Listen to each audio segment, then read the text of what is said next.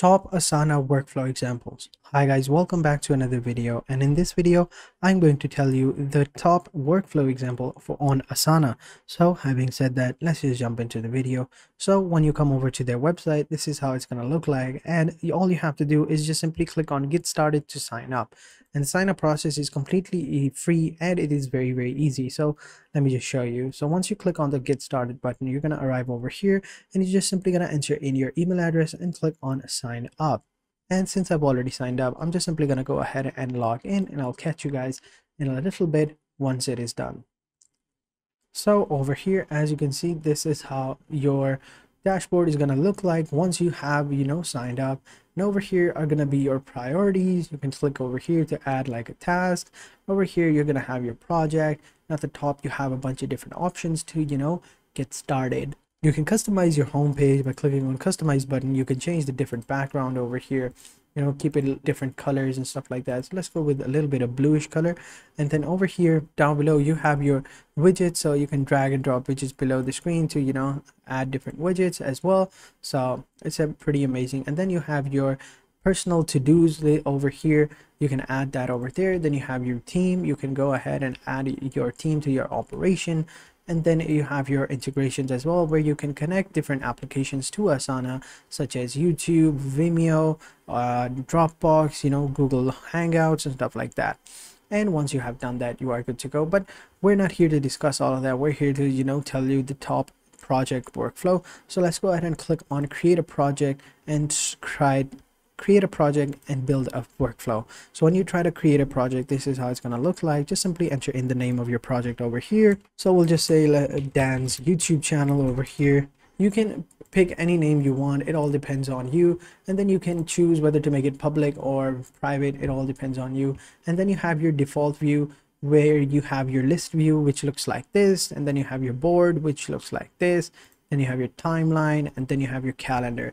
But I really like the board view because it is very simple. It's very easy, and it's one of the best ones out there. So we're just simply going to click on continue, and over here you can start adding tasks, share with your team, or set up a workflow which you can automate. So it's pretty simple. Over here you're gonna add your forms and submissions, and then you're gonna add like to-dos and stuff like that. It's not super great, but we're just simply here to do a simple one.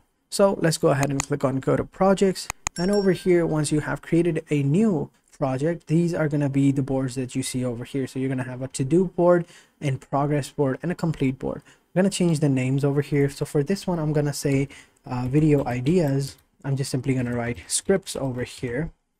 And then in the third one I'm going to write voiceovers, and then in the fourth one I'm going to add a new section and I'm going to call it video. And then we're going to create another section and we're going to call it review, and then one final one which is going to be called complete. Now once you have added all of your boards, you're good to go.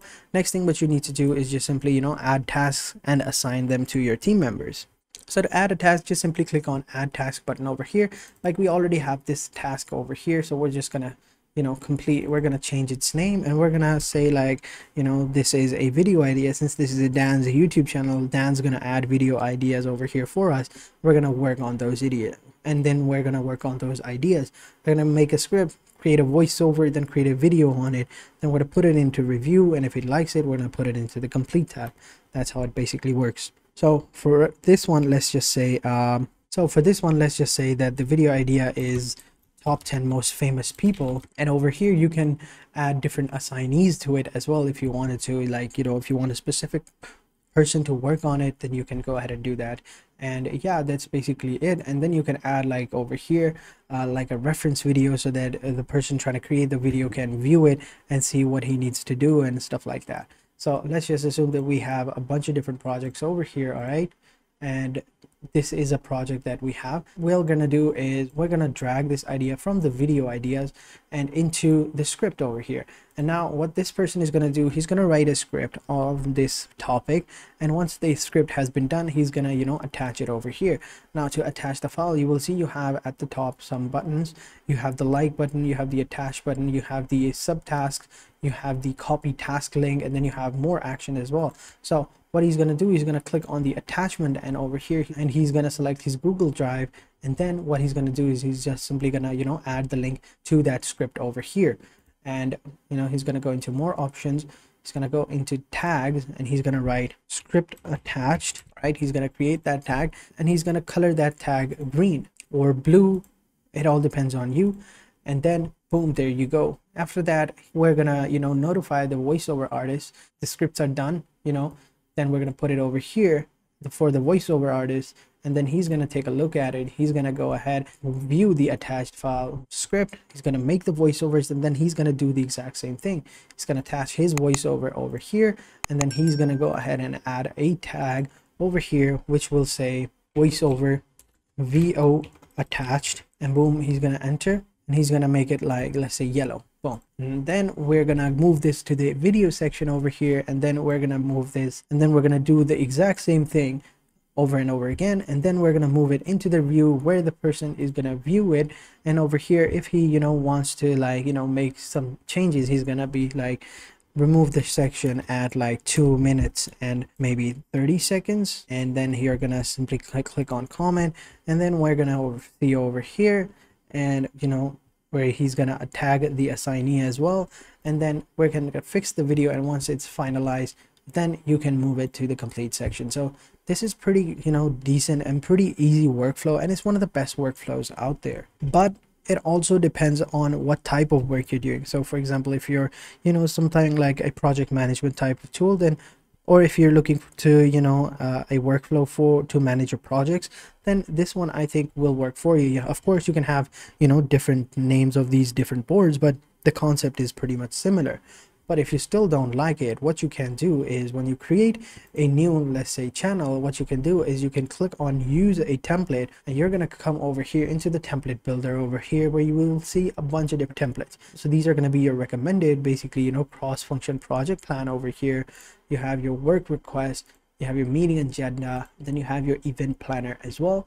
And if you scroll down below, we have more and more templates that we can choose from, and we can choose whichever template we feel most comfortable with.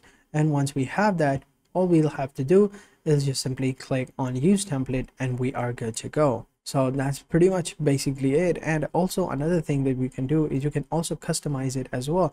So if you come over here, you will see fields. So you have assignee, you have due date, you have project tag.